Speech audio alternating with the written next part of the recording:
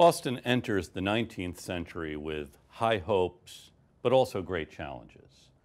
In the 1840s, the author Charles Dickens will visit Boston, and as he said in one of his novels, it was the best of times, it was the worst of times. And this is certainly true of Boston in the early 19th century. The city is growing. It is a major port city, and it becomes an economic and cultural powerhouse in early America. It is home to great intellectuals and innovators like Elizabeth Palmer Peabody, who introduces the idea of kindergarten to America, Dorothea Dix, who actually devotes her life to the treatment of the mentally ill, Horace Mann, president of the Massachusetts State Senate, who becomes a pioneer in the creation of public education in America, Samuel Gridley Howe, who opens a school for the education of the blind in South Boston, Ralph Waldo Emerson, the great philosopher, who talks about this as the age of the first person singular and at a time when anything seems possible.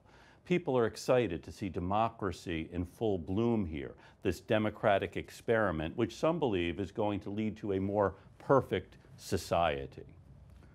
But Boston has other problems, as does the country, that won't go away. And some of the problems are created by the very opportunities Boston is embracing. Immigrants are flooding into the city to work in the mills, to dig canals, to build railroads.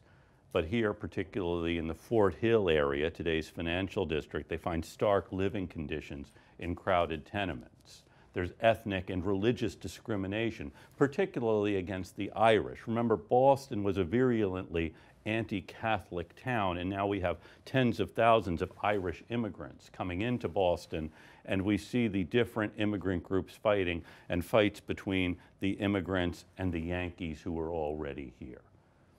The educational system is what leads man to pioneer better educational facilities throughout the Commonwealth.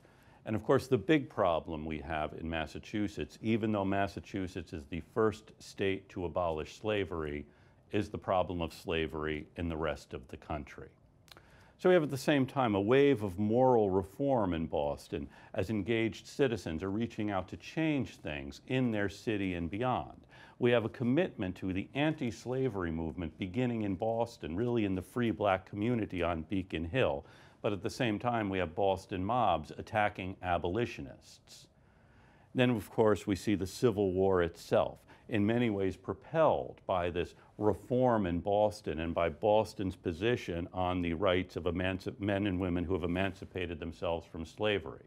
And this war is going to serve as a great equalizer, unifying Boston's citizens across racial, demographic, income, ethnic, and religious lines. Thomas Cass, a leader of Boston's Irish community, is going to lead a regiment, the Irish Ninth, in the Civil War.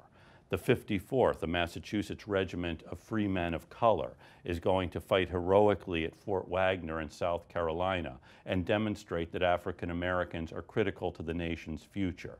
So we see here in this war African Americans, Irish Americans, others emerging from Boston, going to fight to save the Union, solving some of the great problems of the early 19th century, and other problems are going to endure, as we will see.